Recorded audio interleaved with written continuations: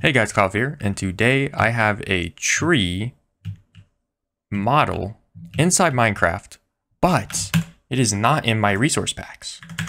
And you may be wondering, how is that even possible? If you aren't familiar, there's this resource pack made by Godlander called OBJMC, and he just recently added an update to it that allows you to use player skins and player heads to transfer models between players or between computers, as long as you have access to the internet.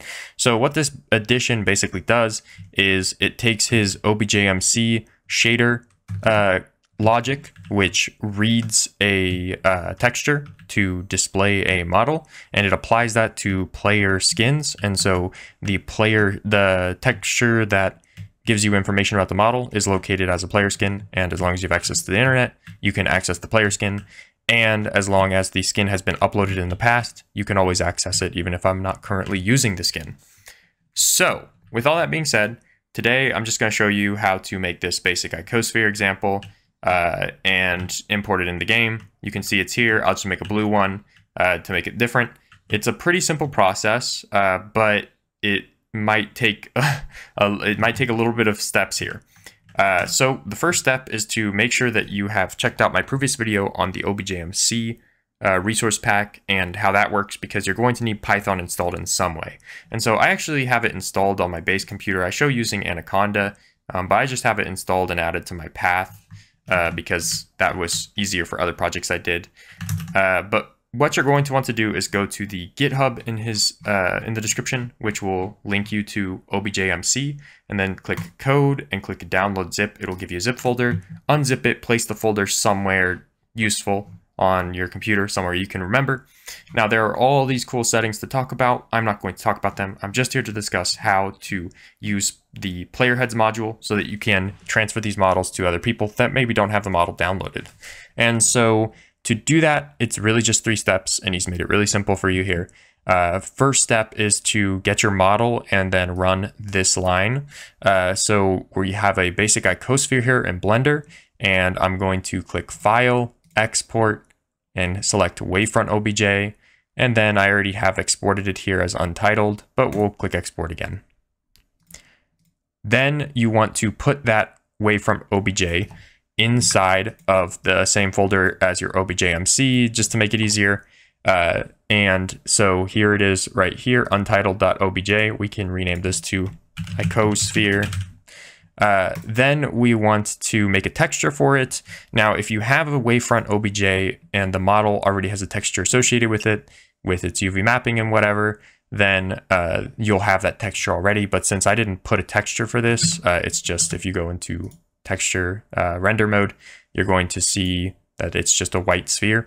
I am going to artificially make a texture for it. And so you just create a PNG that is a 32 by 32. And so that is one constraint of this. The texture has to be 32 by 32. And so I just made 32 by 32 of all one color, which will make the entire icosphere that color.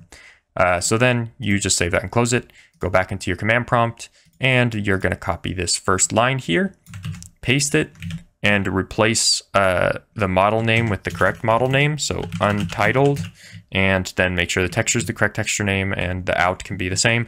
In this case, the ending thing has scale of 5. I'm going to change that back to scale of 1. So then you just run this, and it should give you a green and tell you how many vertices, how many faces there are, how many heads there are, all that good stuff. But all you need to know is it gives you this command, and the command is going to have a bunch of blank spots because it doesn't know you haven't uploaded your skin yet, and so it doesn't know what the command to use or the link for your skin is. And so what you need to do is then upload the skin to your account. Sadly, to do that, probably the fastest way is to just close out of Minecraft. And so we can take a look at this skin. We definitely did not use all the pixels available to us, so you probably can make more detailed vertices. I haven't figured out or gotten an answer from him on how many vertices you can use, because obviously there will be a limit with the amount of data pixels you have here, but it's pretty good. You can always just go with a low poly approach and use multiple components. And so now that we are in the launcher, we can go to skins, and you can see I uploaded the icosphere already. I think you can edit skins, and so that's kind of nice, so I don't have to make a new skin. And so then I can click save and use, and then I can go hit play game. Now on the OBJMC side, while my game is working up, I'm going to go into here and run the second command he says to use, and you just need to enter your username here, assuming that you are currently using the skin. And once you enter your username, boom, you get your base64 URL, and then you can go back to your first console command that you put in and add to it -skin, and then you can put your username. So you can do -skin, and then you can put your username if you are currently using the correct base64 URL. Now, of course, for some reason I get a weird error. And so if you do get this weird error or there isn't a fix to it this in the comments or something, you can always just paste this original command, and you can always copy this base64 URL and do Control-H, replace the word replace URL with that line. And then you can copy that command from there. It does end up being a really, really huge command. So sharing this with someone might look kind of weird, but I could imagine a world where you have like a website that shows these different things, these different models that players can have, and they can share them. So I'm just going to do kill @e type equals not player. And then I'm just going to run this command. And you can see here is our icosphere with a scale of 1. It looks very nice, is in pretty much proper scale with what I expected to come out, and nobody has to have this model downloaded on their computer. And I can change my skin back to my classic one, because right now, obviously, my skin is something weird. But I can change it back to my other, and this will remain the correct sphere because it uses the base64 link. That's about it for this one, guys. I think this is a really cool addition to his original OBJMC pack, and I'd be really interested to hear what your guys' ideas are for what you could do with this. I think that you could easily use this system to share tons of models amongst each other.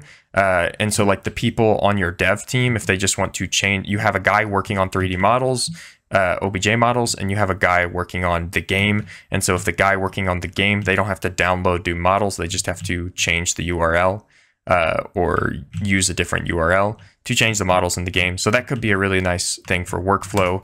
And also for like servers, you can update models without having to update the server resource pack and make everybody re-download it.